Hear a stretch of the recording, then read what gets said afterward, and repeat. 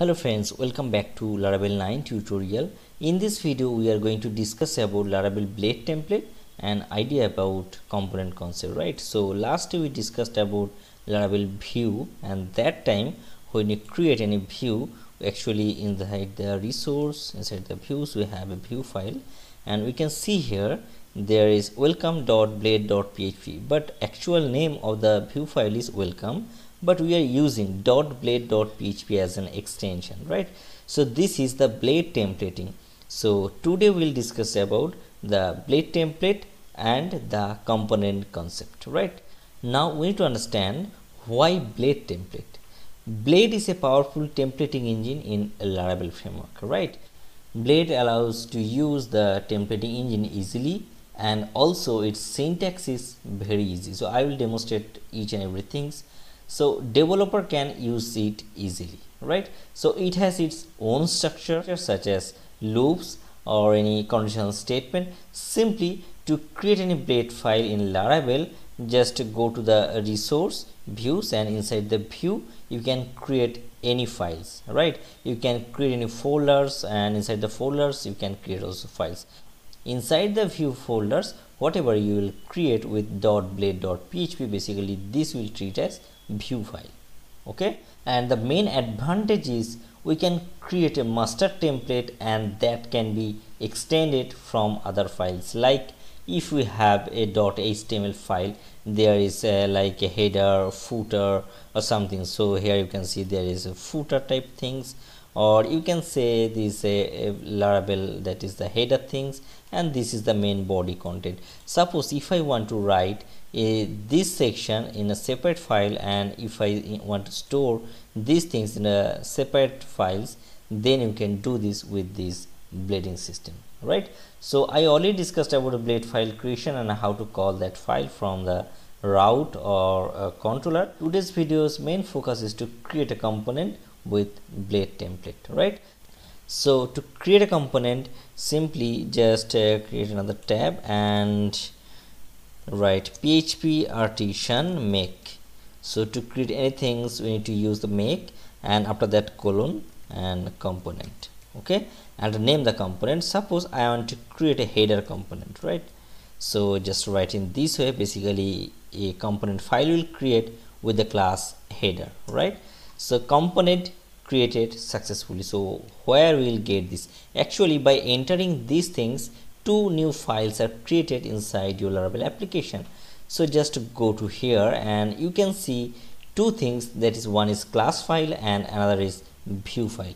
So just go inside the app, there is a views, and inside the view we will get component folder, and inside the component folder you will get header.php. Actually this is the class file, right? And another thing is created, that is the view file. Inside the resource and inside the views you will get a component folder, and inside this component folder all the view will store when you create any components, right? So this is a header.blade.php. currently there is no anything. Now I am going to create something inside these things, right? So simply if I just write here, suppose write hello, this is component header, or this is header component, okay? This is header component, and simply close the h1 tag. And now I want to display these things here. So if I refresh this, I will not see anything, but to display the component things, simply you can see this is the welcome.blade.php. last day we discussed about that things. If you forgot, you can directly check this. So if you just go to the route section, so first go to the routes, and inside the routes you will get, so where is the routes? Yes, this is the route, and this is web.php, and you can see this is the slash, this is the main URL of your application, and it's loading welcome. So what is actually welcome? Welcome actually a blade file, right? welcome.blade.php. Now I want to render the header file into here, or header class into here. Simply just inside the body I just want to render So just write here inside in this way x header. So this is the class name, this is the header class name, and we want to write in this way x header and simply close this. Okay, this is the tag. Now in this position header blade files will appear, means whatever we write inside the header blade, it will concatenate or it will populate the data, right? So simply just go here and now refresh this. You are getting hello, this is header component, right? So what is the purpose of these things? Suppose in your website or your web application you have a menu like a home, contact us, portfolio, blogs, whatever, and you can create a header component and you can write all those things here, and simply you can pass where you need this header, right? Or not only header, you can do anything. Suppose you are creating a carousel component and just paste all the carousel related things here, and you can call this component, this is the header component, and you will create a carousel component, and that component can be rendered anywhere using this, right? Now this looks like static.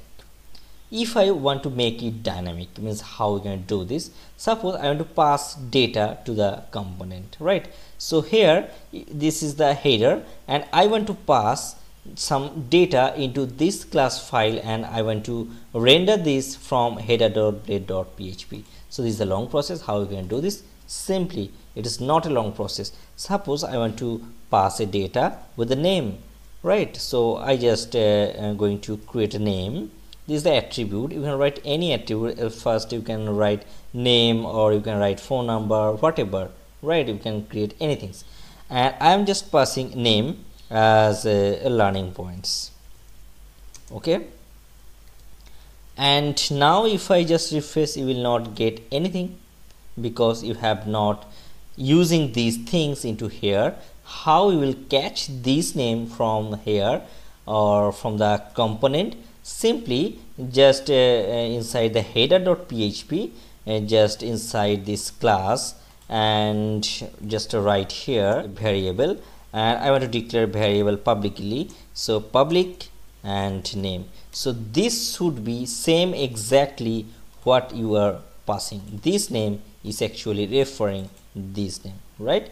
And just use inside the constructor so that you will get a name from anywhere from this application, and just write here this name equal to $name. It is simply oops concept, right? So using this we are referring actually this current object, and the name we're getting from here, and it's accepting, and now these are available inside this header class.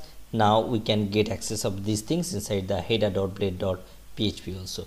Simply just go here and write name is $name. Okay, and just close the h2 tag. Okay, now just go to the browser and let's refresh. Name is learning points. Basically these things are coming from name, right? So in this way we can pass data to the component, and we can print from the header. Now if I want to pass data to component from the controller, then how you can do this? So let's create a controller first. So let's create php artisan make, this is the common, and then controller. Suppose I'm going to create a student controller, right? Student controller. Okay, now controller created. So if you just go to the directory inside the app http controllers, you will get the student controller. Okay, now I want to create a function and I want to pass some data to the welcome.blade.php. This is the view file, and we will use that thing inside the header component, right? So simply let's create a function, public function, suppose anything like index. Okay, this is a common function, base functions, and let's create a variable like suppose I want to pass data. Okay, and here simply write student data. Now I want to call this welcome.blade.php from inside here. So simply write return and view, and let's use welcome and semicolon. Right now, if I just refresh this, we are getting the same things, no problem. And I want to pass this data to the header. Now simply just write compact, compact, and inside here just pass data.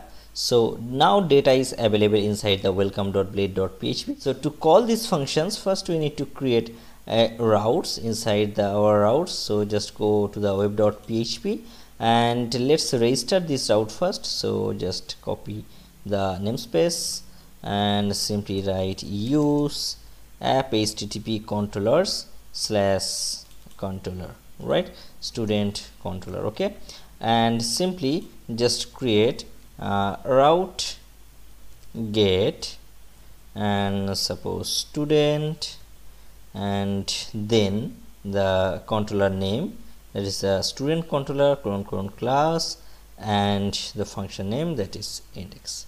Okay, now if I just going to this link, so here simply write student, you will get the same things as we are calling the student controller. Now we can access data from this link. So just go here and simply write $data. So if you just refresh this, we are getting student data. But I don't want to print this data from here. I want to pass this data to the header component, right? How we do this? So simply, as we are getting this data from here, now let's create another. So simply use colon and write data and pass data. Okay, so not data, it will be $data as a variable we are getting. Okay, now if I just go here and in the same way just write public and $data and simply pass these things also to the constructor so that we can access. So comma $data, and here also write this data equal to $data. Okay, now if I just going to access into the header.blade.php, now we can access. So simply create h2 tag and student data equal to colon curly braces data. Okay, and simply write h2.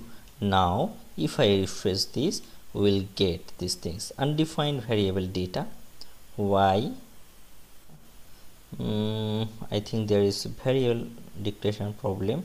So I think there is a problem. Suppose I am just going to change data 2 and just write here data 2, and let's print this data 2. Then if I just refresh this, we are getting student data. Means from the controller we are passing this data to the welcome.blade.php. there is the view file, and from the view file we are passing this to the header component, and from the header component we are getting inside the header.blade.php.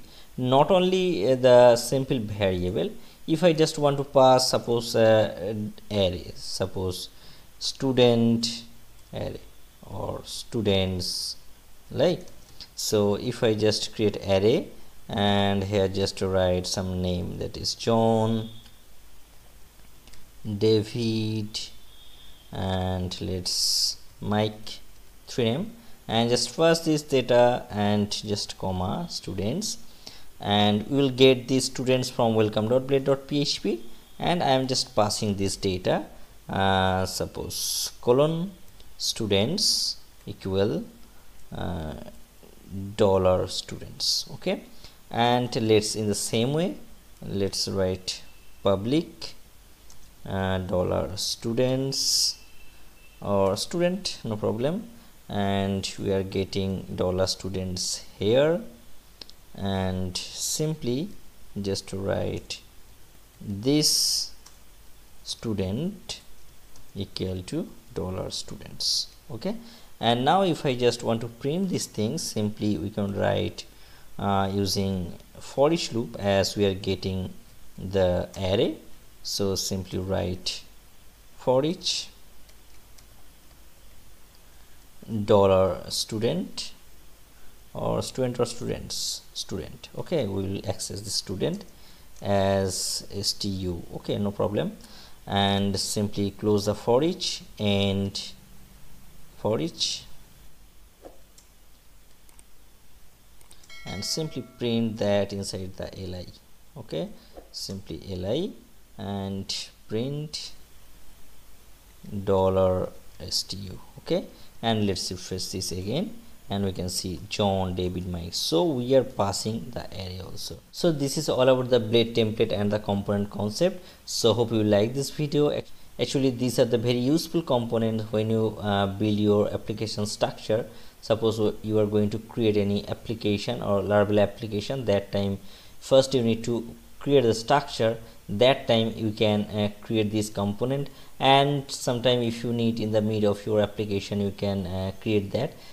And the use of that thing is sometimes if I need some common things, and those we need in many places, we can simply just create a component and we can render these things anywhere, right? So this will be very easy, right? So hope you will like this video, and next day we are going to discuss about the database concept, right? We will connect with the MySQL database, and we will insert some data and we will fetch that record. So please like and subscribe this channel for upcoming video.